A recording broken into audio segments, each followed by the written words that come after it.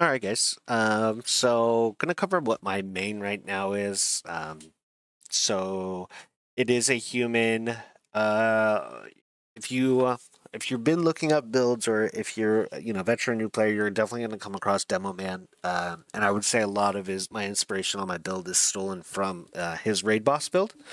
Um, Mine's a little bit different. It's not quite as min-maxy as his. I already had a Tindrimic human that I was an arcane archer on. Originally started as a paladin, and then I just transitioned him over to that raid boss build, and it's been working out great, and I love it. If you started with like this here, the spell fighter, you're pretty close. You're gonna have to do some work. You're gonna have to bring your age up and shrink down, but it wouldn't be the worst thing. It just depends on how many hours you have into it, and I'll let you decide on that. But that would be the closest like preset. Let's get into our custom build, and I'll show you exactly how mine is. And so I'm definitely not min maxing here because I am tint. If I wanted to be like a min max it, I could go to a Sidonian. That would give me more intelligence. My spells would hit harder, but I'm not. Um, and I have so many hours into the guy, like I'm just not going to ever change him. So I made it work, and I think it's working great. I'm having a lot of fun with it. Anyway, so we're gonna start H2. We're gonna shrink our ass down, and we're gonna get our ass fat. And so bulging is where I sit at. I played obese, and obese is going to give you 10 more intelligence, 10 more psych, so you could definitely get up there. Plus, I have like raw dex or raw int rings, which is great. So I could get even higher, but I'm already pretty good. Bulging gives me more con, a little bit more dex, which I like. So I use battle pets on mine. Obviously, that's kind of the whole premise of the thing is casting and using battle pets. Overall, like I'm loving it. It's got with the battle pets right now, they're pretty strong. They did get a little nerf in the last patch, but I still like their. If you learn how to fight around your pets, you learn how to position yourself within a team fight, things like that. They're great. Um, what's really cool here is, and you'll see when I cut to it, is my psych is maxed, my int is maxed, con, my dex is maxed, and I still have like 27 strength. So I can still rock a pretty good dagger. I'm gonna be heavy armor. I can rock a shield, and I'll go over that armor set and how that works for me. But if I was going to say, like, this is how you could start your build, if you wanted to, yeah, I would even start like this. Like, you'll be slower walking around. That kind of sucks. But with the new changes to Haven, and with the new changes to like just the talent systems, I think you'd be okay here. But yeah, let's cut to Turok, which is currently my main guy. All right, so here's how I run my main right now. And I'll go over this quickly as possible because this video could go on forever. I could talk about it. So, as you can see, I'm rocking Draconian plate armor.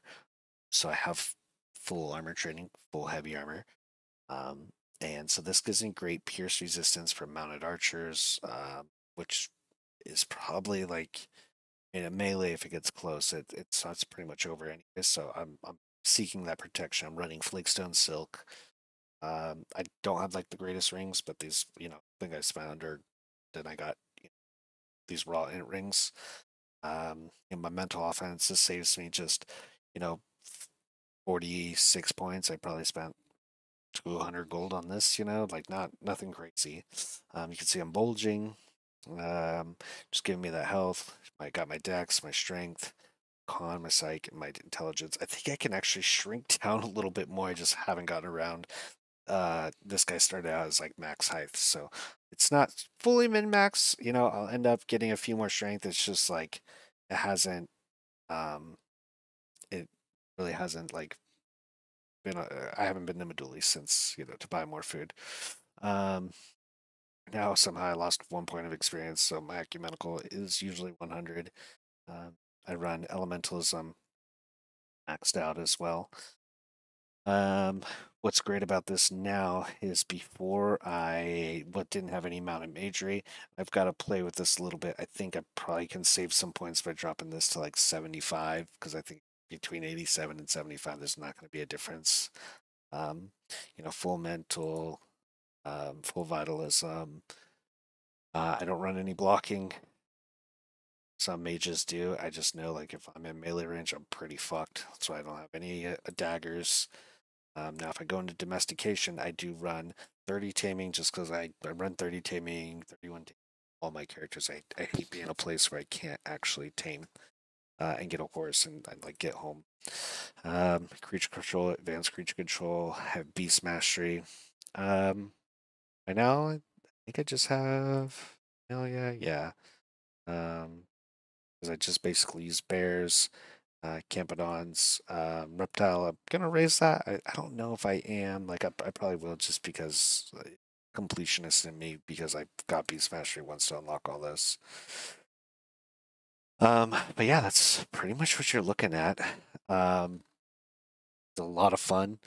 I could do a lot of like easy things, farming outlaws, doing a firewall, and because of my health pool and being able to rock a shield and heavier armor, I can stand there and tank those outlaws while they, die in my firewall. I feed this guy battle pets from my tamer.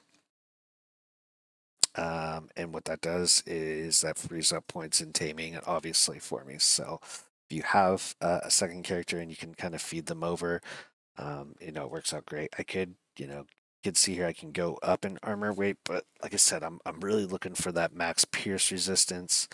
If I want to, like let's say I'm riding around, I will toggle off my shield and stuff, and that'll give me a little bit more mana regen. If I want to get crazy, if I'm really trying to get mana regen and I'm not feeling at risk, I'll take off my chest and my legs, and I'll do this while I'm on foot, or on horseback or bareback or whatever. Originally, I didn't have mounted magery on this guy. It's something like getting back into. Basically, I didn't have the points before because of sprinting. I dropped sprinting completely on this because I don't need it for my armor training. So now I can do mounted magery.